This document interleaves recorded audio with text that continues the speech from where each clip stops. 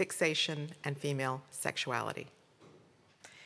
The word fixation designates the threshold and perhaps the limit of psychoanalysis.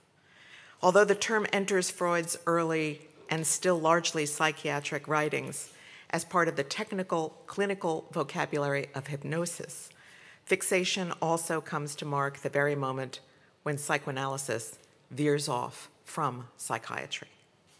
Over time, this disarmingly familiar term has not only acquired many varied meanings and functions within psychoanalysis, but also has become effortlessly absorbed into everyday speech.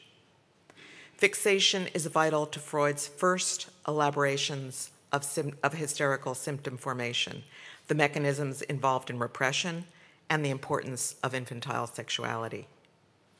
And although Freud invokes fixation in conjunction with so-called normal psychic operations, such as mourning and love, the term is invariably associated with virtually all of the most contested zones within Freud's theory of gender and sexuality: homosexuality, perversion, pre-Oedipal attachment to the mother, regression, femininity, and the clitoris.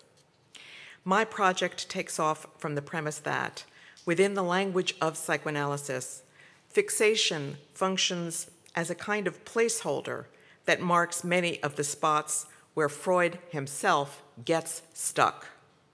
So those sticking points in turn open up possible counter-readings that allow one to challenge some of his most heteronormative claims from within the terms of his own writing and thinking.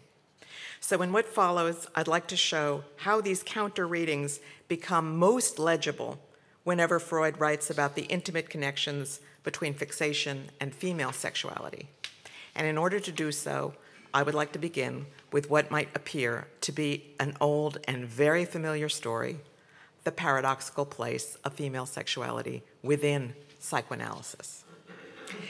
And simply put, the paradox is this: female sexuality both establishes the universal foundations of the Freudian metapsychology and is excluded from it.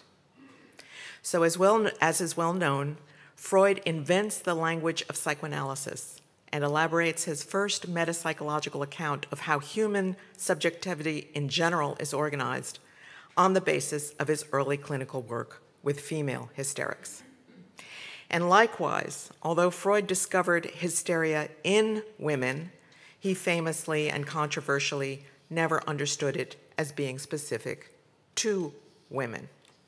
His elaboration of hysteria enabled him to establish the fundamental link between sexuality and the unconscious that provides the ground for psychoanalysis's most far-reaching insights.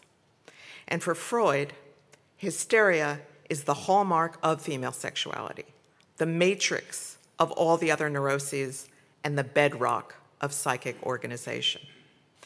But in later years, as Freud becomes increasingly invested in the paradigm of the Oedipal complex, he shifts his clinical gaze away from women patients and begins to develop a putatively universal, albeit exclusively male, model of human subjectivity based on his clinical work on men and boys.